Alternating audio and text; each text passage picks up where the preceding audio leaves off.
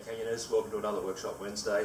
Apparently I should put a disclaimer on my stuff, so I'm not a qualified guide, I'm just a moron with too much time on his hand. I'm going to show you how to do some knots, going against the proper instruction if you want to learn how to do it properly. First one's figure 8 on a bight. Handy knot for the end of your rope, gives you somewhere to tie into, somewhere to put onto an anchor. Take a bight in the rope, which is just this loop, it's called a bight. Hand down, throw it over the back. You've got to come all the way around and just try and make sure you're not crossing things over as you're coming around to make it a nice, neat knot. Once you get to this stage, you flip these two over, pulls down into a nice, neat, dressed knot. And that's what you want. A neat knot's a strong knot.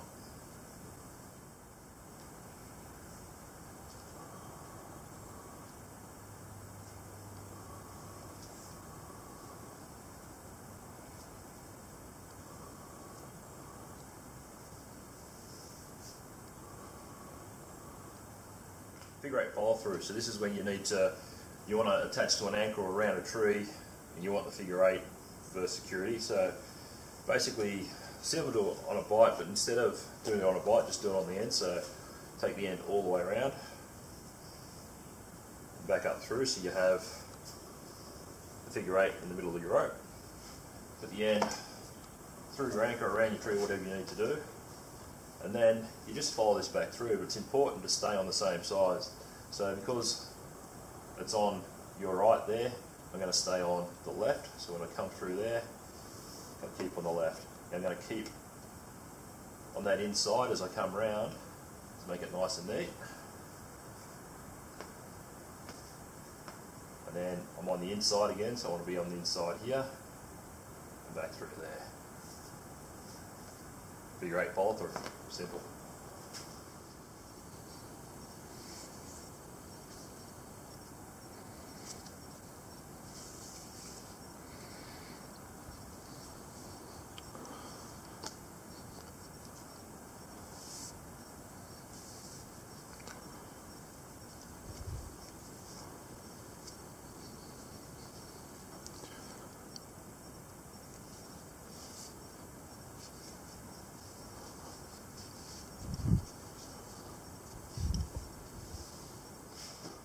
Next one's the Alpine Butterfly. Alpine Butterfly is a real good midline rope. Lets you attach other things into the middle of the rope. Lets you set up anchor points with the loop. All sorts of things. Really handy. Use it to isolate strands when you're abseiling. Really handy lot to know.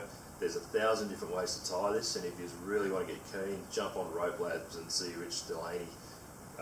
He loves this knot, and he's got a heap of different ways, including a retrace method to tie it.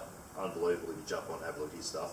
But the method I use, rope from in near your thumb, tuck near your finger there, then around once, around twice, then this middle rope, pull it out, that's going to be a loop, all the way through and then back, and then pull it up nice and tight, everything nice and neat.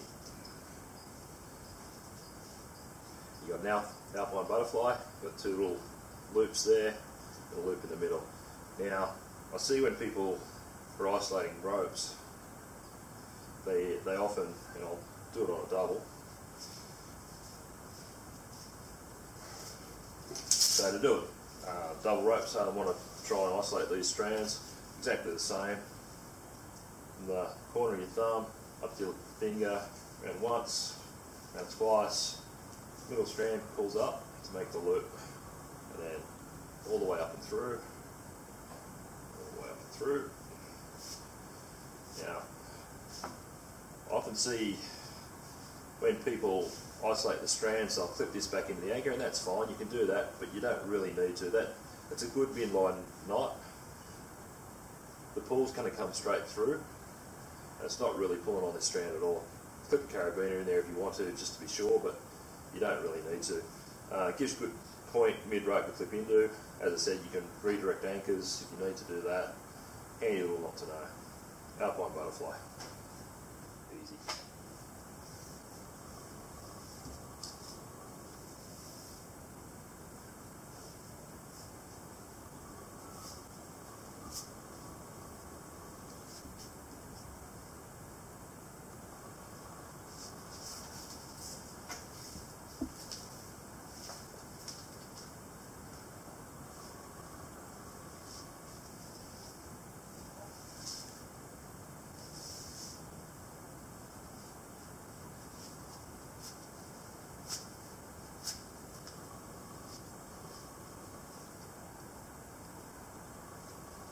So the next one's a clove hitch.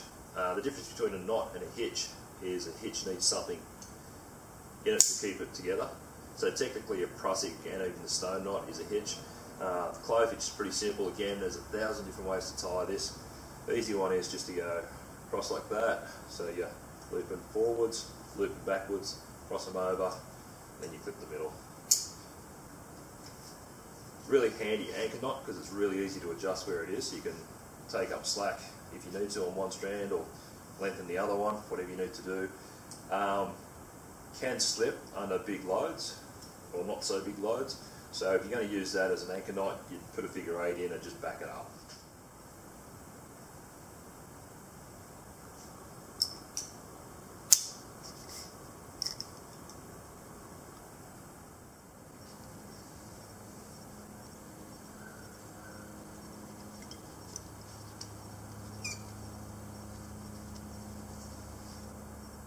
Another handy one that's similar to the clove hitch is the munti hitch. The munti hitch, you start the same as what you would do with a clove hitch, so like that, but then you drop one strand out, so forward, backwards, and instead of having both like that, just drop one strand out. And it clips on like that. Now, this is a knot you can use to rappel on, you can use it to lower people, so it actually pulls through. I can use it to belay people if I need to. It's unidirectional, so if I want to go the other way, the knot just pulls around and then it goes the other way. The munti hitch.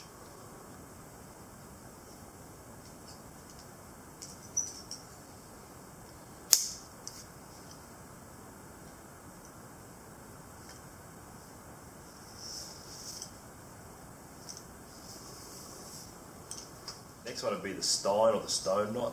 You can use it to isolate strands, or if you're using a fiddlestick, really handy little knot. So generally you've got your twin strands coming through your anchor. It's pretty simple. You just make a loop, fold that up on itself, pull the loop through, and then hitch into that.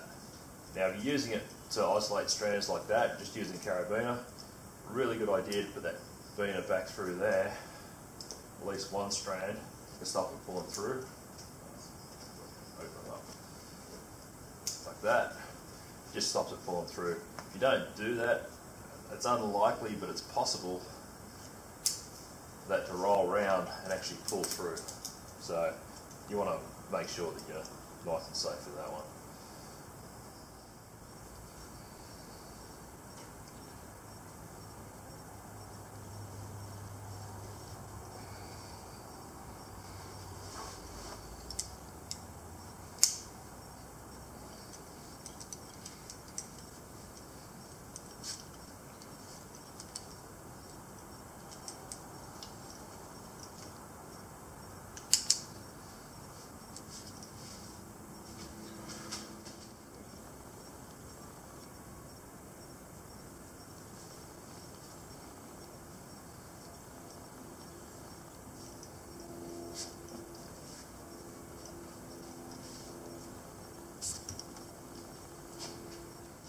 Joining ropes together, a few different knots we can do with that.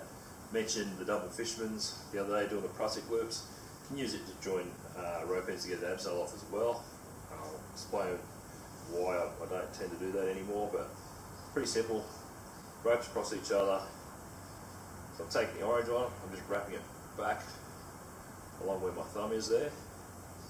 2 loops around, basically just a barrel knot, then back up where my thumb is. And you pull that one tight. Now, a lot of people then tell you to turn it around, but I just go left-handed, do the same thing. 1, 2, 3, and back up through. When you pull it nice and tight, you can see there's 2 little crosses there, and when you pull tight, they sit nice and snug into each other. Again, the better you dress it, the better the knot.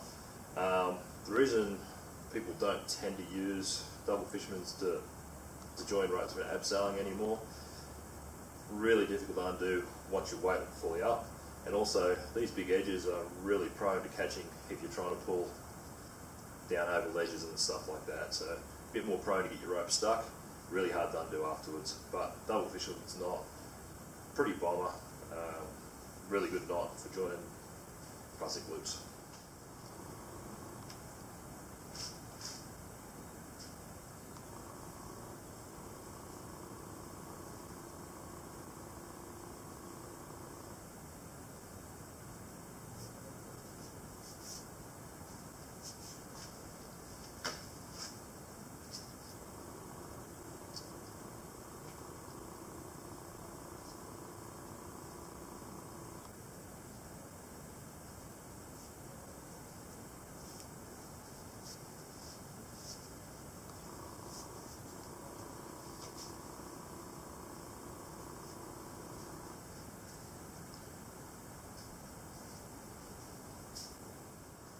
So the knot most people use to join two ropes together these days to abseil on is just the thumb knot or the EDK. It's a real simple knot. So the Yanks sort of nicknamed it the European death knot because it looks really simple and you think, oh, well, that can't be good enough, but it is. A couple of things you need to be aware of though. It can roll up your rope. It'll do 2 or 3 rolls. Each time it rolls, it'll tighten itself. So you need long tails just in case. If you haven't dressed it properly, that knot will roll. The other thing is, if you're using 2 ropes of different diameter, like I am, you want the smaller rope to be on the bottom. I'll show you why. So, top. So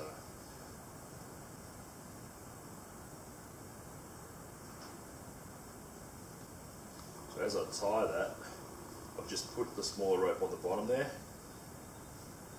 There's less chance of that trying to roll up over the large rope. If I went the other way and had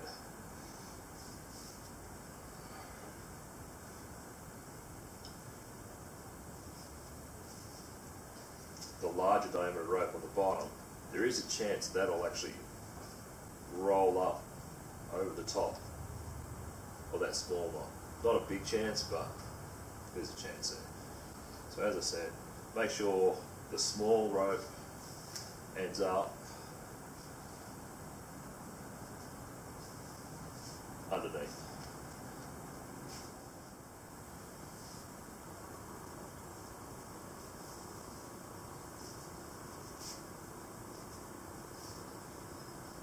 For a bit of extra security, I suppose, to stop that knot rolling, some people do a double thumb knot. Pretty simple again, just start as you would normally. Thumb knot like that. But then, make sure everything's nice and neat. Come back around it for a second time. And you get, cinch everything nice and tight. Double thumb knot. One that I've been using lately is just the 1.5. So similar to double, but start as normal. Your normal little thumb knot. Then just take the inside one through again.